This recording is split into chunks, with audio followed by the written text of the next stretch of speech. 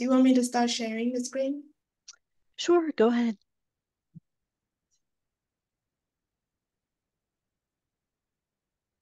Thank you, Imon.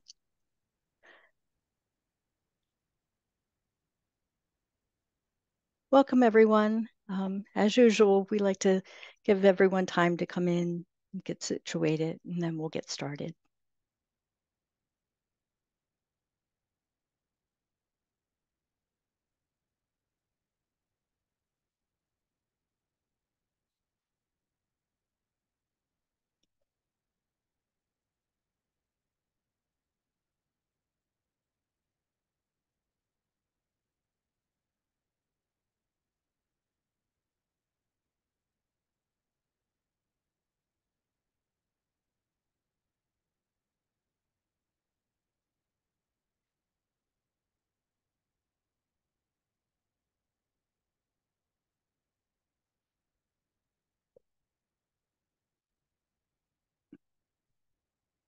Welcome, everyone. Happy Friday. Come on in and have a seat, get situated, and we'll get started shortly.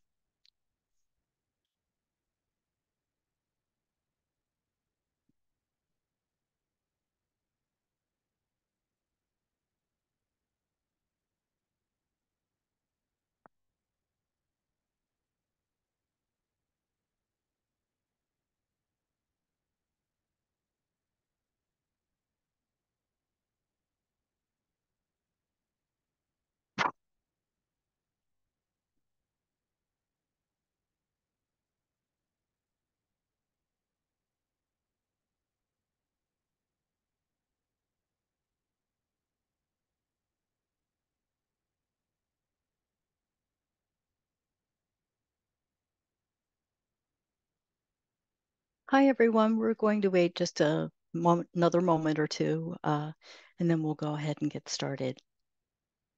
We have a lot of material to cover, so we don't want to wait too long.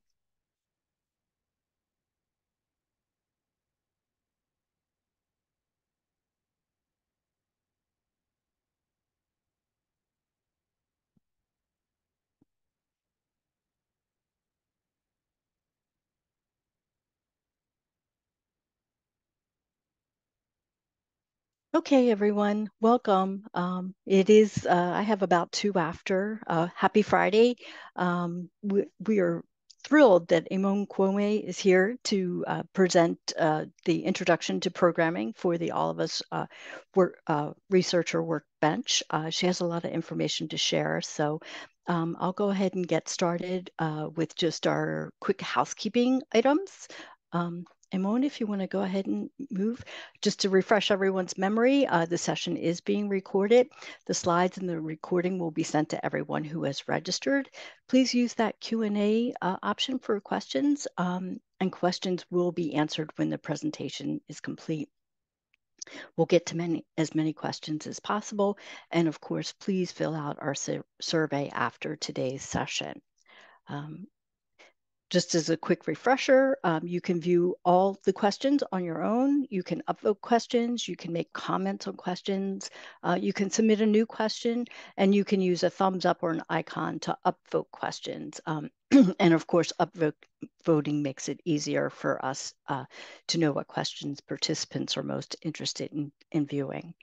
And just a few highlights about the NIH library and the services that we provide here. We have our bibliometrics service, which provides publication analysis to staff. We also provide access to, excuse me, bioinformatics analysis tools and databases and related training. And then in data services, we provide information on data management, data visualization, data analysis, and coding languages like R and Python. If you want more information, there's our visit our training website, or you can contact me directly. Just a few highlights of upcoming training. Here are a few calendar events. We have creating pivot tables next week, and then several May events, R and RStudio next month, as well as several data science classes, data wrangling, data science, using MATLAB, etc. So now it is my pleasure to introduce Eamon Kwame. She's a data scientist at Vanderbilt University Medical Center. She leads the data science and engineering effort for digital health technologies, think Fitbit. She's involved in the back end and front end processes of the All of Us Researcher Workbench, curated data repository. She works closely with the curation and the research support teams. Eamon discovered her passion for data science after working a few years in business and accounting. She holds a master's degree in science and data analytics, information systems, and accounting and business management. And before at Vanderbilt, she worked on a data science team in the cybersecurity industry. So, Eamon, welcome, and thank you for being here today. Thank you so much, Cindy. Well, welcome everyone. So today I'm going to take you into programming within the Researcher Workbench. So last week you had a great overview of how to use the Core Builder and Dataset Builder to get the data that you need. So today I'm going to take you to the next step of the analysis, which is once you have your data, how do you start manipulating it with R? So in order to do that, we're going to need to show row level data, but any row level data that you see today will not be real participant data. It will be synthetic data. I just want to show you the before and after for some of the wrangling processes. So any count and summary statistics that you see do not represent the real data. The schema of the data, meaning the name of the columns and name of the tables, will be the same as the real data, but the data itself is synthetic. So here's the agenda. We'll go through the analysis process, general analysis steps that goes for any analysis really. So we'll go from data collection to data visualization. And I will also show you, how you can save your data in the bucket or the persistent disk. If you have time, I will explain the process. If not, I will show you just a snippet that is already available for you within the Researcher Workbench. And we'll do all of that within RStudio. So you do have 3 options to run your analysis. You have Jupyter Notebook, RStudio, or RStudio. And today we'll focus on RStudio, but I will show you a little bit of code, what it looks like in Jupyter Notebook, in R and Python. Many researchers think sometimes that you can actually run your analysis in the cohort builder or dataset builder. You cannot do that. These are just for you to select your population and the data that you want. But where you actually manipulate the data is within Jupyter Notebook, RStudio, or RStudio. Today we will not cover RStudio, but we do have an upcoming office hour on May 24th, and you're welcome to join. We also have already released a feature workspace on SAS, so you will need to log in with your researcher account to access that one. And then we have Research Hub articles. I invite you to come to tomorrow's webinar because we're going to dive deeper into the resources available for you within the Research Workbench. All right, now I want to stop sharing my screen and share my stable environment, which hosts the synthetic data.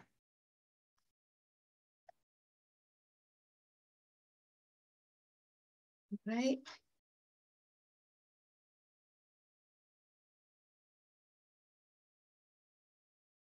And, all right, everyone should be able to see the screen.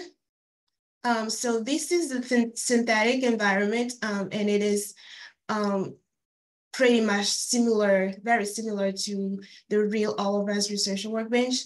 And if you created a workspace, if you open a workspace, it looks something like this with all your notebooks or R Markdown files. And these are your 3 environments that you have as option. And you will need, to create an environment first if you haven't already. And when it's done creating, like for RStudio, it will show a green screen and you can click open and then you will go, this is what the RStudio interface looks like. But this is what Jupyter Notebooks looks like. So this is just one of those that I created for you to see. So this is the basic code when you copy paste your code or import it from the dataset builder into the notebook. And I believe that's where Dr. Lyon stopped last week. So the code looks like this, and you do need to click on here and run it to be able to get the data and start working with it, right? But when you first open the notebook, this is in Python and this one is R. When you first open the notebook, you will get something like this. You need to actually click edit to be able to run it. You cannot save your data in playground mode. You can run it, but anything that you do will not be saved. Now, quickly before we go to RStudio, let me explain what this is in general so that some of the dots can be connected for you. This here is a SQL query. So whenever you were clicking on your options in the cohort builder and dataset builder, choosing your cohort, choosing your concept set and all of that, a SQL query was being constructed in the background for you because the CDR, which is the dataset available to researchers, is living on a BigQuery database. And the only language that BigQuery understands is SQL. So we have to use SQL to get data from there. That is a data collection process. But because we still want to work in R or Python, we need a way for R and Python to talk to one another, let's say. So that's why we have to wrap this code in a Python or R code, and we use libraries like Big R Query to help us do that, and then we get a R data frame. Okay, so that's kind of an overview, and Jupyter Notebook is pretty intuitive. To run a code, you just click here and run, and then you will start working with your data. Okay, now let's go to RStudio. Once I open RStudio, this is what I get. And here, I just copied pasted the code that I got from the dataset builder right here. And again, I need to run this. And in order to run in RStudio, I simply click run. Now, we're working in a .rmd file, so a markdown file, which allows us to have code with text and subtitles and titles, which organizes our work nicely. You do have other file options in RStudio. You can create an R script, which is just plain R code, which can be useful in some cases, but if you're trying to run an analysis, a markdown is your best option. You can see that you can even write Python code in here. But to create a new file, you just click here, new file, and click on R markdown, and then it will give you the option to name your file, and then you can click OK and start your file. All right. So data collection, SQL. Now, you can have your SQL query constructed for you from the dataset builder, or you can also write your own SQL query if you know SQL. If you don't know SQL, that's fine. You can just use the tools. And you can do that in a Jupyter Notebook as well. You can write your own SQL, and then you can merge the tables and the SQL from your own query with the SQL from the dataset builder together. You can do all of that. So here, I'm not going to go through all of how you write SQL, but I wrote a few queries here for later because we're going to need that for some of the wrangling that I will show you. So this is just a simple query to get some demographics from the person table. And this is a simple query to get demographics, to get data from the Fitbit heart rate summary table. And this is just some questions from the basic survey. This is some data from the visit occurrence EHR table. This is data from cancer from the condition occurrence table. And then this is physical measurement data, specifically blood pressure, heart rate, hip and waist circumference. Okay, so As you saw earlier in my slides, the second step in the analysis process is after you collected your data, you want to be able to understand it so that you can further analyze it and wrangle it. So you want like a visual of it and then a real sense of what is in your data. So the first thing that, comes to mind is intuitive, is to just, run the data so you can just look at it. But and in RStudio, if you do view and then the data, it will open a new tab for you, and you can see the data. But still, it's not very like the human eye and human brain can't process that many rows really. So you need another way to like succinctly see the data. And in a Jupyter notebook, actually, I wouldn't recommend just running the whole data set so you can just look at all the rows, because it takes memory for the data for R or RStudio or Python to show you all these rows. And if you have a really large data set, it could really slow down your notebook unnecessarily, or it could even crash it. So instead, use other things. You can use head or tail. So head helps you to see the first n rows of the data. So here I'm seeing the first 3 rows. If you don't specify n, the default is 6. So tail is the same thing, except it lets you see the last n rows. So here we're seeing the last 6 rows of the data set. And glimpse, so I'm using our cancer DF that we queried earlier, helps you to see a compact display of the structure of the data. So here it's showing me the column names, the number of rows, number of columns, the column data types, which is important when wrangling, and also sample values that are within each column. Dimension shows you the number of rows and number of columns in the data frame. Unique helps you to see the unique value in the column. So in R, to get the name of a column, you just type the data frame name, you use a $, and then the name of the column. So here, we're seeing the unique values within the Kinster data frame columns. And why do we need to see the unique values? Well, AOU data is long format, which means a person will have multiple rows of data, each row representing an event. So think of a person going to the doctor multiple times. Each event will have its own timestamp and will be its own rows. People take multiple surveys or answer multiple questions or have multiple answers to a specific questions. All of that will be captured in a long format. So the number of rows does not necessarily match the number of unique instances of a condition occurrence, for example. So unique helps you to see, instead of seeing all of the rows, see only the unique values in there. We have another one. Let me put this up a little bit. Okay, now we have n distinct, which you're probably going to use a lot. Helps you to see the count of unique values in a column. So here, n distinct is helping us to see the count of unique person in our visit data frame. And we have about 12,000 people, but we do have, so dimension here shows us that we have 20,000 rows, again, because one person has multiple rows. Summarize and summarize all.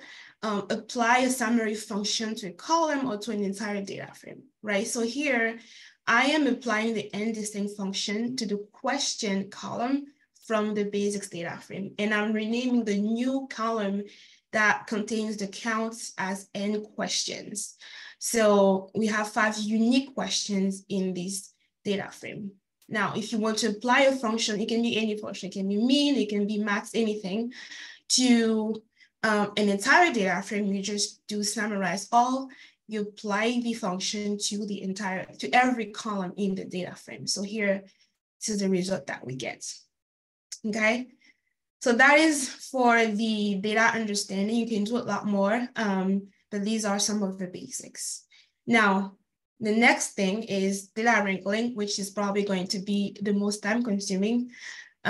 So in data wrangling, you can do multiple things. So we're going to do subsetting data, grouping data, reshaping data, and merging data. And by the way, in RStudio or in Python, you can see in RStudio or in Jupyter Notebook, you can see an outline of your code or your markdown, which is really nice. So here I click outline and I can just move in between my titles without having to scrolling down and up endlessly. Okay, so we're in subsetting data. So this means filtering rows or selecting columns. So let's say I want to get data for visits on or after 2003, right? So let's look at our visit data frame again, just so we remember what it looks like. And let's look at the first two rows. You can also click on Control Enter to run a cell, to run a line of code within a code chunk. And to add another code chunk, you can just type it the way it is, or you can copy paste, or you can click here plus R, and then you can add another code chunk just to make sure there is a space in between them. So anything between the 3 backslashes and with the R within curly brackets, tells the Markdown notebook, this is code, this is our code, this isn't just a text. Okay, so we are seeing the first 2 rows of our visit data frame. So we want to get data for visits on or after 2023. So we can just do filter and put the name of our data frame, which is visits data frame. And then we want the visit start time, the visit start date time to be on or after 2003. So January 1st, 2003, and then we can run this. And this is what we get. Now, so far, we're only seeing the rows. We haven't saved the new filter data frame anywhere. In order to do that, we need to actually assign it to something. So visit, let's call it 2003 and after, and then now if we run this, you can see that now it appears here. That means we have actually saved it in an object that we can use later. So that is it. So you can do multiple things. You can add multiple conditions to filter. So here I have an example for you where I not only chose the visits after 2003, but also for a specific person. And notice that for person ID, I put a double equals. So if it's not, more equals or less than equals or more equals than something, you have to use double equals. And then if it's a integer character, an integer column, you can just type the integer, but if it's a string, you have to use the quotes so that it doesn't return an error. So this is another example where I'm selecting any visits on or after 2003 for only outpatient visits. So filter helps you to select rows. Now select helps you to select columns. And so now we're going vertically. And by the way, all that I'm doing, all of these things comes from only one package. It is a tidyverse package. If you're new and you wish to back to R, I mean, there's a lot of packages out there and it can be very confusing. For data wrangling, really the only package that you need to know and master, and not even everything in it, but just tidyverse, focus on that. So that's what we're using. And then we used big R query earlier to be able to read our data frames into R. And then we're going to use ggplot later for plots. So the only 3 packages that we're focusing on today are tidyverse, big R query, and ggplot. Okay, so let's go back to our subsetting. So for the columns, it's the same concept. Let's say we want to get a data frame containing only the person ID from the Fitbit data. All right, so let's look at our Fitbit data frame again. And so we remember the column names and we want to only select the person. So let's call it Fitbit person And so we do select our Fitbit data frame, and then we want to select only the person ID column. And that is it. And then we run this and this appears here, and let's look at it. So now we only have the person ID. Tidyverse makes it really easy. You can do that. And if you want to select multiple columns, you can just list them and separate them by a comma. You can put them in a list. So C in R means list, and so on and so forth. So here I'm selecting the person ID and the date. And here I'm doing the same thing, just putting in a list. You can use quotation marks or not when it comes to columns. And yeah, it's really very intuitive. Now, grouping data is 100%, you're going to need to know that. And here I'm just going to try and get the count of the number of unique participants per question and answer in the basic survey. And I want to do that only for insurance and question surveys. So what I did here, I just want to see what are the question concept ID corresponding to each of the questions. So I just selected from the basic survey only the question and concept ID, and I applied the unique here so that it doesn't show me all the rows, but only the unique values, so that I can use this in my next code, right? So you could use the string value, the character value to filter, but in general, it's faster to join or filter with integers rather than string. If you must, then you can use strings. So again, this is the first two rows of our basic data frame, and let's try and count it. So we're gonna call it survey counts. Now, we're going to use something called pipes. So pipes are a way to chain multiple operations together in a concise way. So let's say here, I wanted to, for example, I wanted to filter all the visits on or before after 2023, and then select only the person ID column. So I would have to get my data frame for the filter and then use that filter data frame to get now, to select now the person ID column. Where with pipe, you don't have to do this in multiple steps. You can do it all in one code. So I'm going to show you how pipe works, right? So the first thing we want to do is to put the data frame that you want. So we want the basics, DF, right? And then we can use the pipe sign. So there are two pipe signs. You can use this one or you can use that one. Those are the same thing. And then next, I'm going to actually filter because I want to select only a couple of questions. Remember, employment and insurance. So I'm going to filter question. I could do question equals this or question equals that, or I could just do question in and then use the list sign to select insurance and employment, right? And I'm going to show you what it looks like before we move on. Just need to run everything.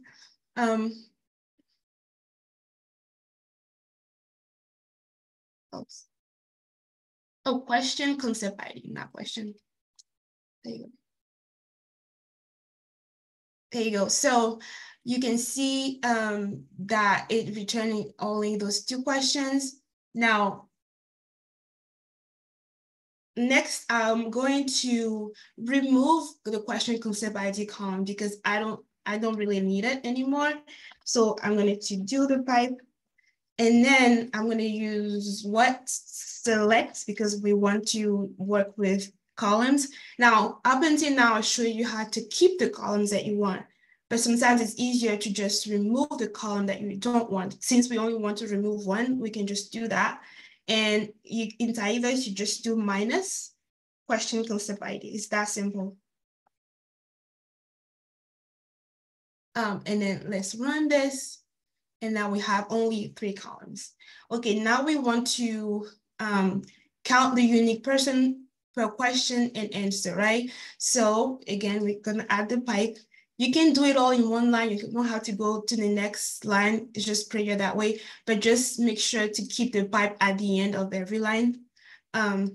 So now we're going to do group by, question, answer.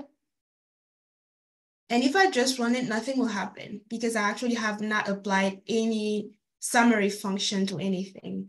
I want the count of unique participants, so I'm gonna apply the NDistinct function to the person ID column. So summarize, we saw that earlier.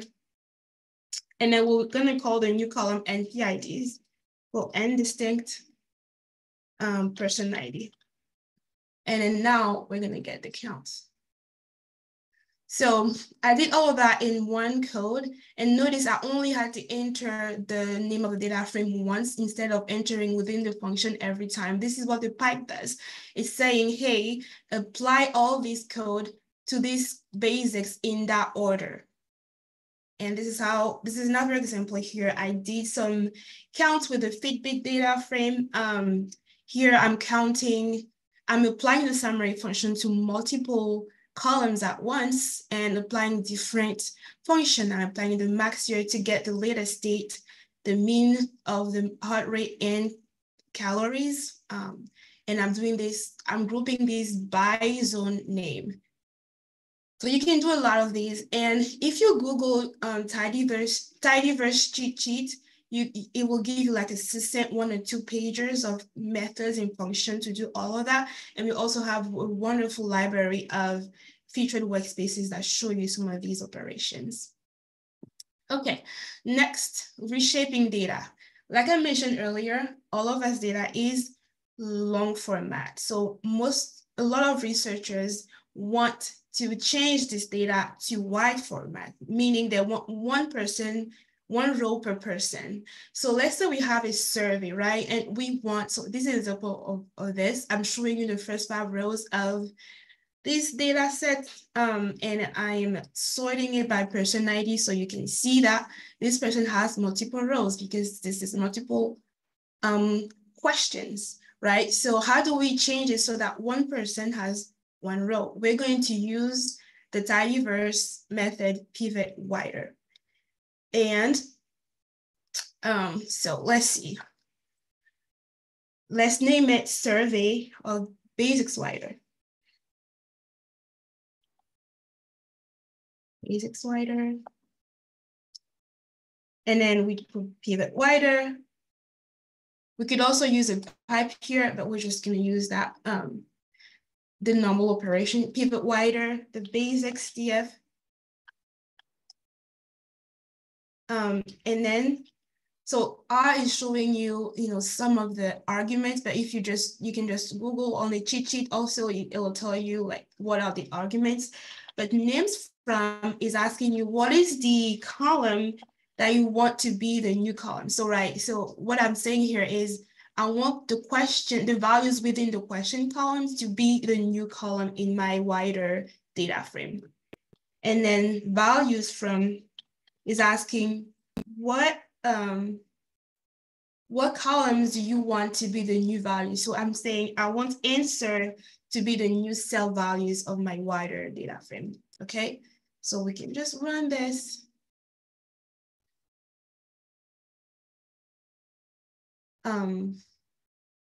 Actually, let me remove the question concept ID real quick. So select minus question concept ID. This should work. And it's really hard to see here, but I'm going to show you in the view pane.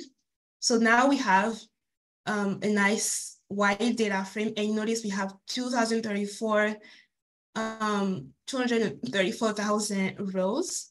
Well, let's see. If you run dimension, you see that we have number of rows is exactly equal to the number of unique participants. That means we have 1 row per person. So our wider function worked. And here I'm doing the same thing with physical measurement data. I'm doing something a little more complicated here. I'm basically combining this column and this column with the in. So I'm saying heart rate mean in whatever unit that is, and then so on and so forth. And I'm removing the visit occurrence ID column, and I'm grouping by and doing the means and then pivoting wider. So this is the result of this operation. I think I ran it. No, I haven't run it before. Yeah, it's a nice data frame that gives me, per physical measurement, this is the average value per person per day. And you can see that I put the measurement and the unit together, so it's easy to read. So there's a lot you can do with Pivot Wider. Okay, now merging and joining data is another big one. I created a few sample tables so that it's easier for us to see the before and after. So let's see our before. So DFD1, DF1 is from our cancer data frame. I'm selecting only the person ID and the standard concept name and only certain person IDs here. And then DF2 is our Fitbit data. Now, inner join. This is probably the most common type of, it is the most common type of join that you will do. It's when you join to data frame and it retains only the matching rows in both data frame. So let's run this. So we're inner joining DF1 and DF2. So it's keeping only the matching rows on a specific column on person ID. So in our code, I didn't specify which I could do on equals person ID, but I didn't do that. And what inner join does, it will find, it will look at the data frame and find the common column and merge by that. So it's telling you didn't give me anything, so I'm going to join by person ID, which is what we want. And so it's going to look at if there is any matching person ID between the two, it's going to get the corresponding rows from each of the data frame and put it together and stack the columns side by side. So this is what we get here with the inner join. So like if you think of a Venn diagram, it's the part that are both of the intersection parts, right? And then now full join, it joins the data from both data frame, retains all the value. It doesn't matter if there's a match or not. And what happens is when there's no match, so here, for example, these people have data in the cancer data frame, but nothing in the Fitbit. So it will fill in what doesn't match with NAs. In the same way, if there's somebody that has data here in the Fitbit, but not in the cancer, it will fill in what doesn't match with NAs. And then whatever match, it's going to be there as well. So it's both data frame together, whether it's matches, there are matches or not. So that's a full join. Now the right join, it'll return all the records from the right table, so this table here, and only the matching records from the left table. So let's look at it. So right join, right? So basically, it returned all the records from the Fitbit table, whether they match the cancer data frame or not. And then only, sorry, I think the opposite. It returns all the matches from the Fitbit table, whether they match or not, and then only the matching record from the other side. Now, the left join, it's the opposite. So it returns all the record from the left table, which is DF1, and only the matching record from the right table, which is DF2, right? So all the records from the left table, and then only the matching records. And what does it match will be fill in with NA once again. Okay, now anti-join is an interesting one. It's basically kind of the opposite of an inner join. So anti-join returns the row from the first data frame here that do not have a match in the second data frame. So let's run anti-join and see. So those are all the rows in the cancer data frame that do not have a match in the Fitbit data frame. So if you do the opposite and then you put DF2 here, so that will give you all the rows in the Fitbit data frame that do not have a match in the cancer data frame. Okay, so we've covered a lot so far. We've covered subsetting data. For rows, use filter. For columns, use select. We've covered grouping data. You just remember group by and summarize are going to be your friends, and then you can use pipes to chain multiple operations together. You do not have to. And then we've covered joining data. We covered inner join, which retains the matching rows, full join, all the rows, right joins, left join, and then anti-join. Now, these are the main operations that you will need for data wrangling. Now we're going to look at some visualization real quick. ggplot is the standard package for visualizing in R. If you use R, you probably know this. It has basically everything that you need. I can remember only a couple instances where I couldn't use ggplot. So here I'm just showing you a simple histogram on the value and as numbers from the physical measurement data. So the basic syntax is this: ggplot, you put the columns that you want to plot within the map function, and then you add whatever plot you want. You want a histogram, you want a bar plot, you want a dot plot, you want a line plot, you can do that. Of course, the syntax is going to change a little bit. The mapping here is going to change based on the type of graphs that you're doing. But again, ggplot also has a very good cheat sheet that you can look up. And also in our featured workspaces, we have plus examples for you there. Now, this is another one where you can keep adding, arguments to change the colors, the axis, to add legends. Here, I'm just adding color and I'm just changing the x-axis size. And I'm adding a figure size also.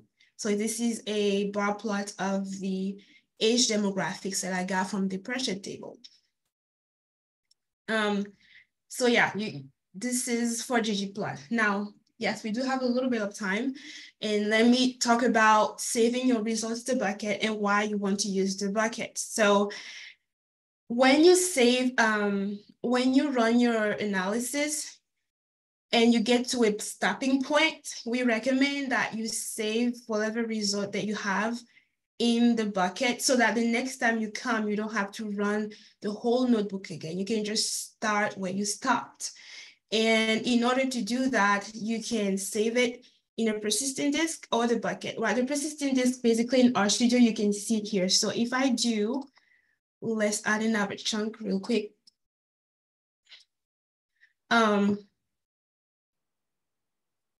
If I do write CSV, and let's say I'm going to write our anti-join data frame to, and let me call it anti-join CSV.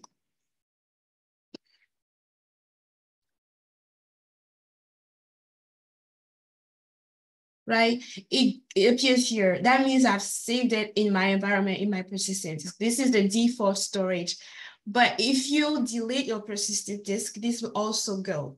And this will cost you about $4 a month to keep this in storage. So that's why we prefer, if you have files that you want to save permanently, save it to the bucket, because once it's in the bucket, it's not going to go away, even if you delete your persistent disk. And it costs a few cents a month to keep these in storage, right? So, but in order for you to save to the bucket, it has to go first here. And then also something we recommend, I think Brady mentioned that, is that if you are not using your persistent disk or you're done for the day, you can either pause it, or if you're not going to open your notebook or workspace for a while, you can just delete the persistent disk it won't delete the files that are in the bucket. Also, your notebooks are automatically saved in the bucket. So even if you delete the persistent disk, it's not going to delete the notebooks.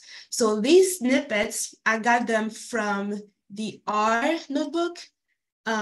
So if you go to any R notebook and you click snippet, and then you click on all of us R and cloud storage snippet, and then you go to copy file to or from bucket, and I want to copy data to the workspace bucket. I click here and it will give me this code. And this is what I just copied and pasted here in RStudio. If you know GSUtil, you can just simply do it. But if you don't know this, just use a snippet. And I'm going to show you what the snippet is doing and how to use it. So all you need to worry about are those first two lines. So it say replace DF with the name of your data frame. Well, I want to save NT-join. So I'm going to replace it with NT-join. And then I want to name it NT-join.csv, right? Or just NT-join to CSV. And that's all. Don't change anything else. And then you can run it. And then, so it saves here and then in the bucket. So this is what it's doing. First, it'll save it to the persistent disk, and then save it to the bucket from the persistent disk under a folder named My Data. Why? Because as of now, the bucket cannot access directly your notebook. It has to go through the persistent disk first. But once that's in the bucket, you can delete that one. And then next time you can read it back from the bucket. So you do the same thing. And also the last line here is just showing you the files that are in that folder so that you can see that your operation works. So we do have this, I said this yesterday, but you do have this under data in the bucket. This is the bucket name that is attached to your workspace. And you can share, so when you share the workspace with other people, they can access your bucket, but they cannot access your persistent disk. Okay, now, this is to read the file back. So the file that we want to read back is called this. So let's put it here, that's CSV. And then that's all, you don't change anything. And again, I copied this from the R notebook snippets, and you can just run. And so what it did is that it grabbed the file from the bucket and read it back in your persistent disk from your persistent disk, and then yes, and then it's showing, and then you can start working with it. So if you saved your files in the bucket, the next time you can just save it back from the bucket and then continue working with it without having to run your whole notebook again. So this is what I have for you today, and I hope this was helpful. And now, if you have any questions, feel free to ask them.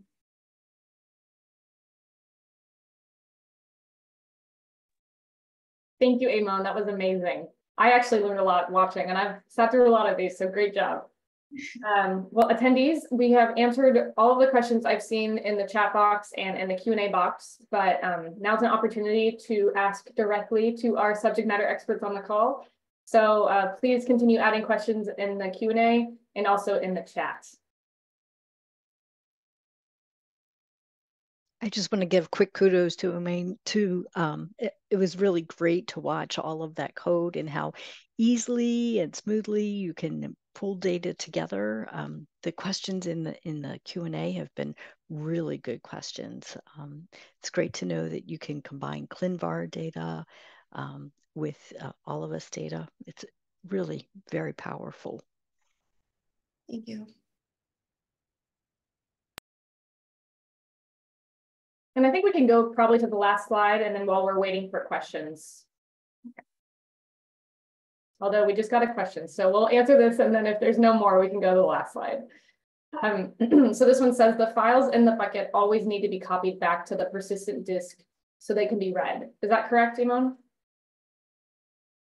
Yes, it's correct. But the snippet does all that for you. Yes. Great.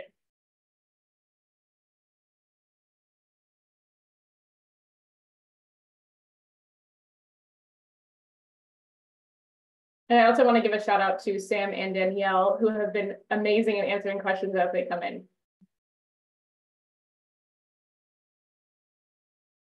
All right, folks, we got one more slide for you. Stay on if you're able, and then we will be able to end the webinar if there's no more questions.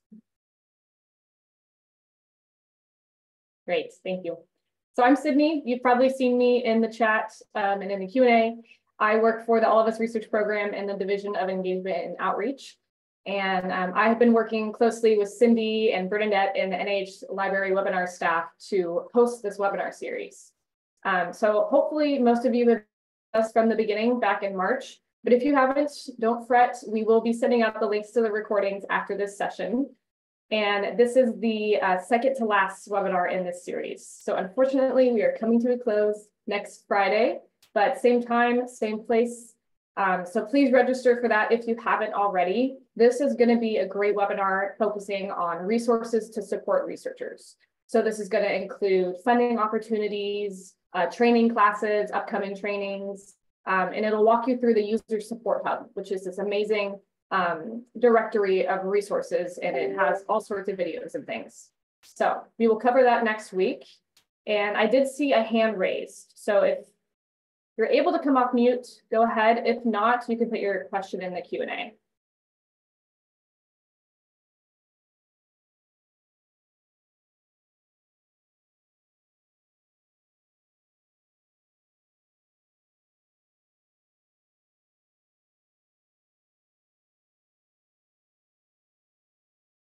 Bernadette, was there somebody with their hand raised, or was their question answered? Oh, okay. So Jing Wu has raised their hand. Let's see if I can allow them to unmute themselves. Hang on 1 second. There we go. So if you're still with us, Jing, you should now be able to unmute and ask your question. Sorry, I just mistake. That's my mistakes. Sorry. Oh, that's okay. So you don't have a question? No. Okay, no worries. We did get, oh, I see. We're good. Alrighty. Well, I think we can end early then. You all can get 9 minutes back on your Friday. Yes. But if you do have any questions, please reach out, and Cindy, I'll hand it over to you. Okay, terrific. Thank you, Sydney. Thank you so much for being here. Thank you, everyone, for coming and attending. Thank you, Imone, for a great presentation. It's really great to see all of that code in action and how you can actually join the data together. That was very valuable. So yes, if you haven't registered for next week, again, you're going to get lots of information about all of us. So I encourage you to do that. And we will send all of the links as soon as possible. Have a great weekend, everyone. Thank you. Bye, everyone. Bye.